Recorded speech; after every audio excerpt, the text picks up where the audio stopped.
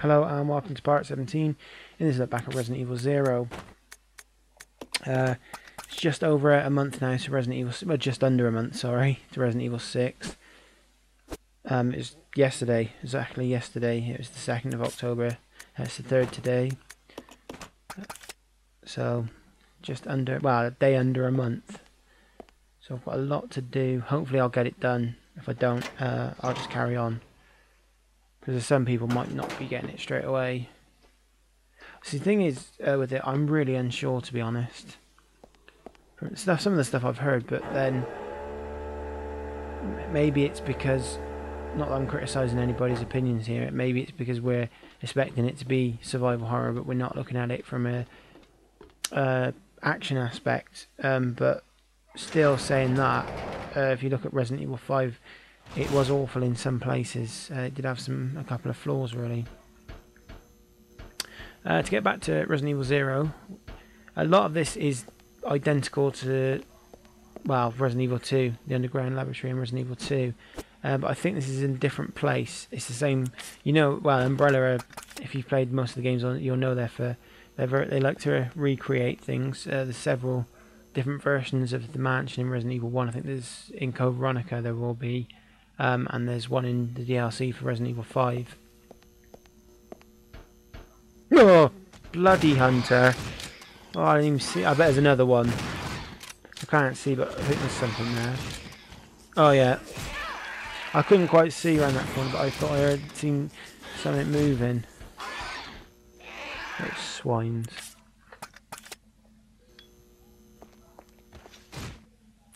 I think that's the last of the hunters now. I don't remember any. Oh no, I think there's one more actually in a little bit. Actually, no, I don't think there is. What I'm thinking of is when we get the elevator activated in a minute. There's like different paths you can take, and I think there's one in one of the paths there. But I don't think there's anything we need down that path.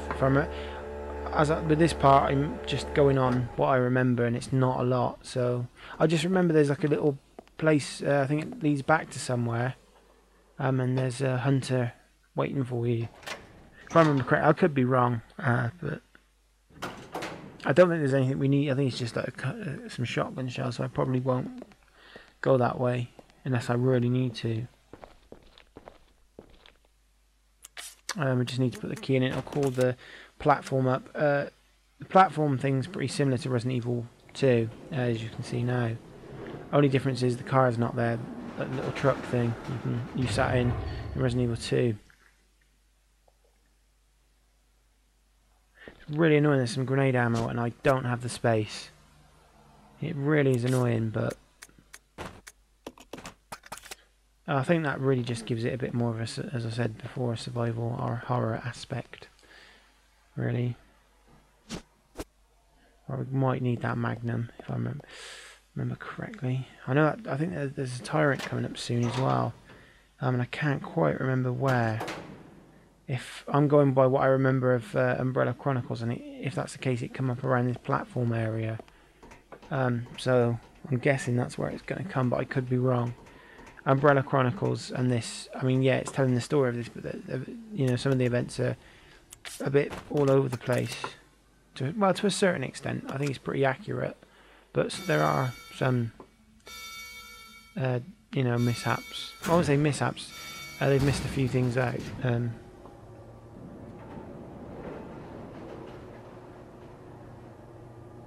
I don't like the look of this camera angle. Oh no, nothing is going to happen, I don't think, then.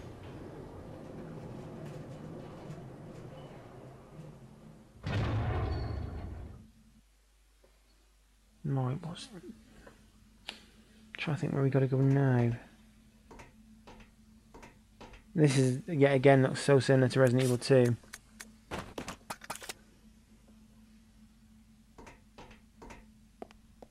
Oh, what's up by the elevator?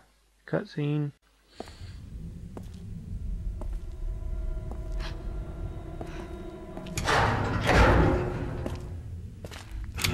Don't shoot! You're alive. Are you okay, Rebecca? Where is everybody? They should have arrived here before me. Haven't you seen them?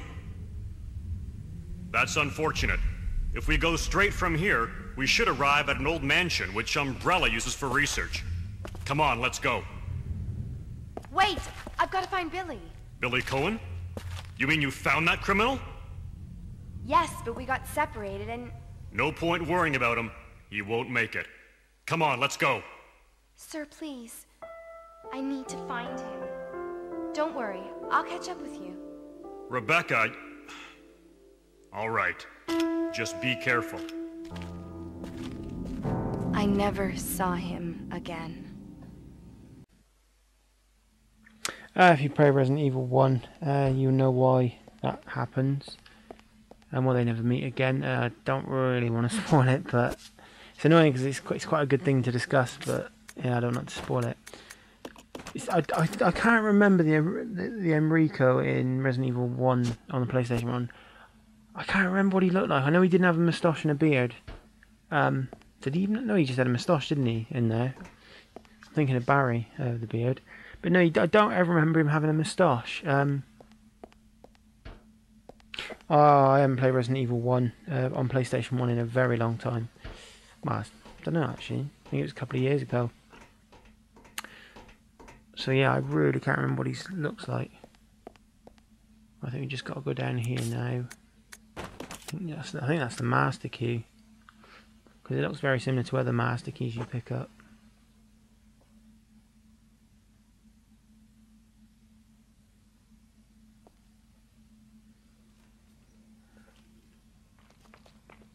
Oh, you know what's coming.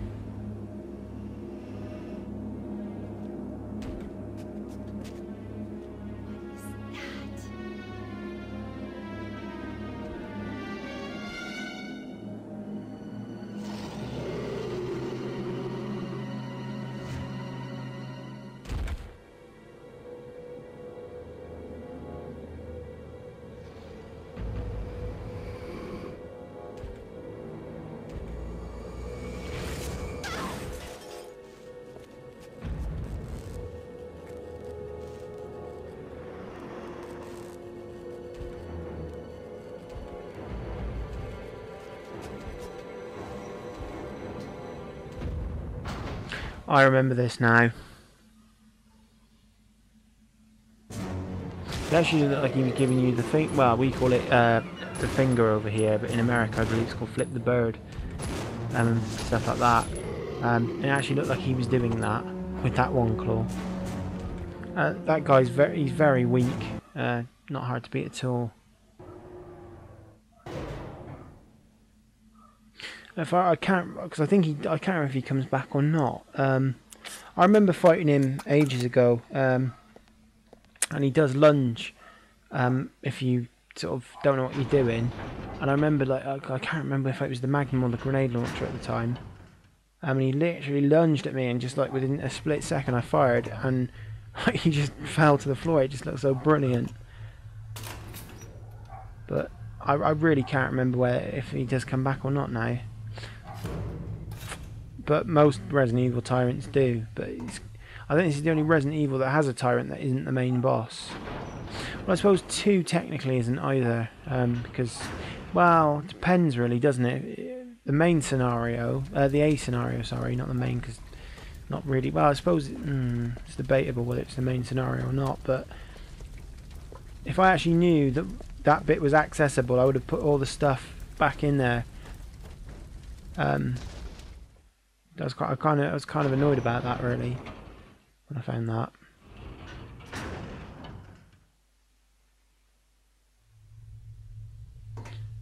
Right, I think where will we? Is it level 3 or 4? Oh, I hit the doors. It's kind of annoying because you've got to lean. It actually does get quite annoying, some of the items on here to pick up. And I hit the door. And I wanted to hit the buttons, but I find some of the items on here are really hard to pick up, and it keeps selecting other things.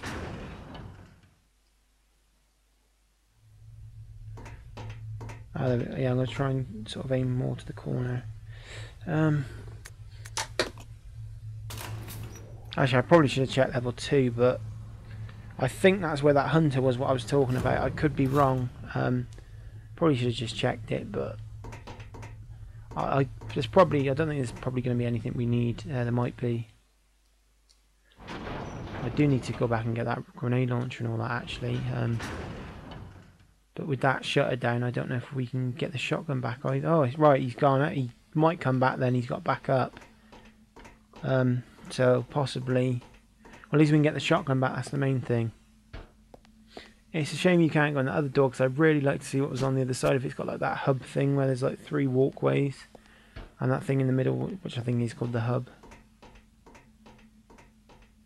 Alright, I think we just need to go down to level 4 now.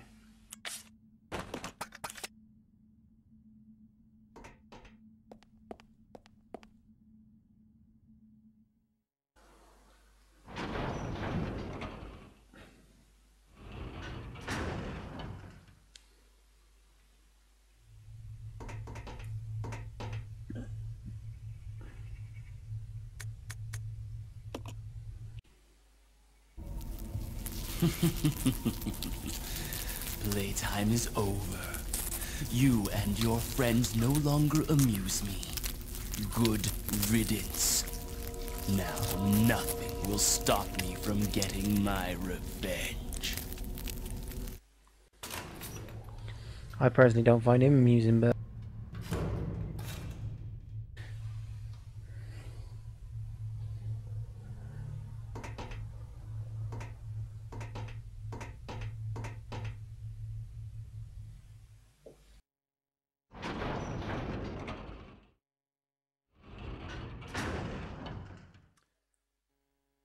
the lead.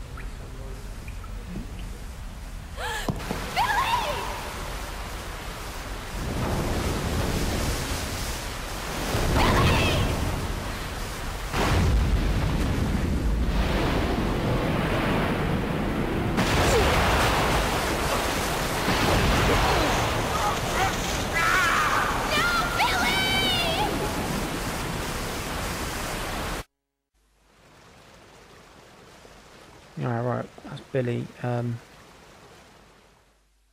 does he die or not? Find out a bit later on in a couple more parts down the line. Might be in the next part actually. Might be in this part actually, I don't know. Alright, that usually means there's leech monsters coming up. Oh, I remember this now. I remember this puzzle so well. You've got to light up all the lights and it's really, it can be a little bit annoying. Because it's only 2 points, so if you hit 1 point, it's the next 2 points will light up because of it. So you've got to get it right. Is this right? I think you do this part first. And where do we hit here? Oh, it's looking, yeah.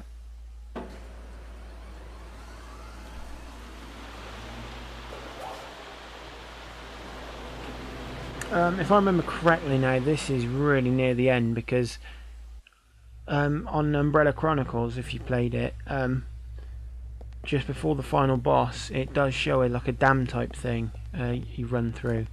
But that does, I don't believe that happens. What happens in Umbrella Chronicles there doesn't happen in this game. So if you've played it and sort of know that, then that doesn't actually happen. That sounds like normal zombies with a bit of luck.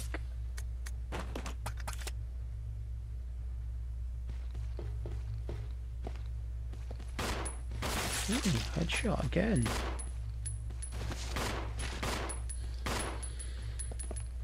It's not, I mean, in some ways it's a relief when you get a headshot on them because it, oh, you little swine. Well, to be honest, I wasn't really paying attention there.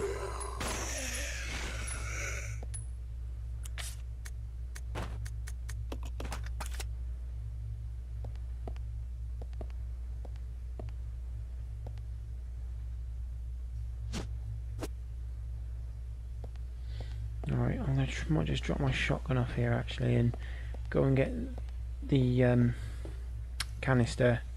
I know, well, I don't really want to risk anything with them leech zombies because they are so deadly.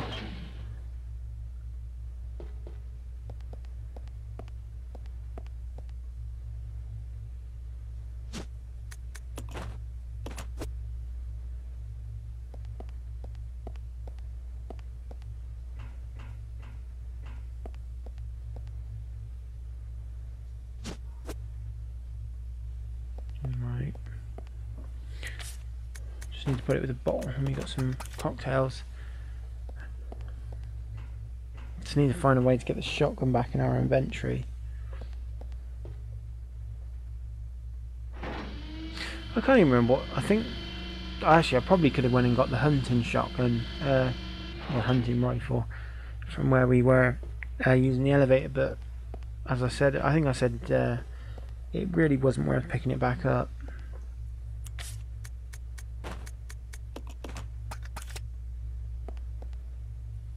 Yeah, we're going to have to do something going to... Well, let's go on ahead. I think if we go on ahead, see what's in front and in the next door. And if there's nothing, we'll pick the shotgun back up. Oh, that was a good call.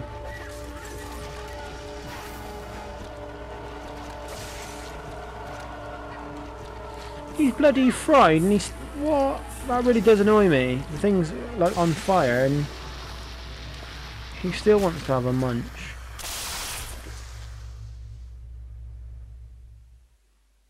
Well, at least I didn't like Rebecca this time.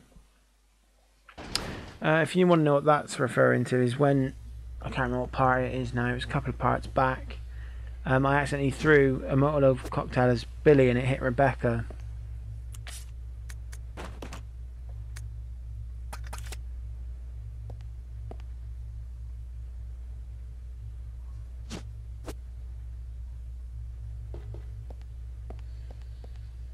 I really can't remember how much. I really don't believe there's much more to go. I just can't remember much more after this. I think we're right near the end now, which is great. But it doesn't feel very long. I expect if I sat and watched all the videos parts I've done, it would take me obviously a few hours to watch them all. But it just doesn't feel that long. I don't think this game has a ranking or a time thing on it. I could be wrong on that. I don't ever remember seeing a ranking screen. Right, what's in door number 2? That really wasn't fun. Oh, zombies.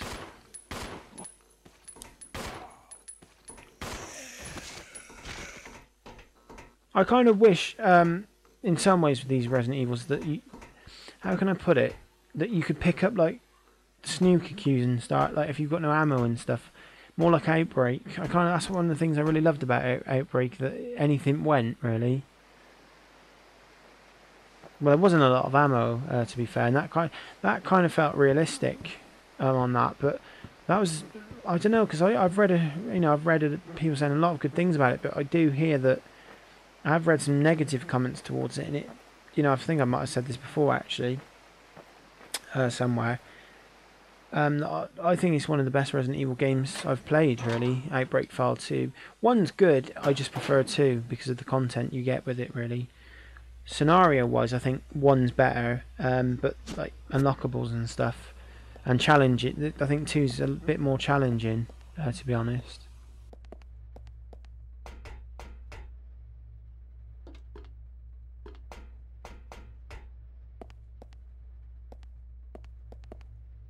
That's pretty much the end of this part, so thank you very much for watching.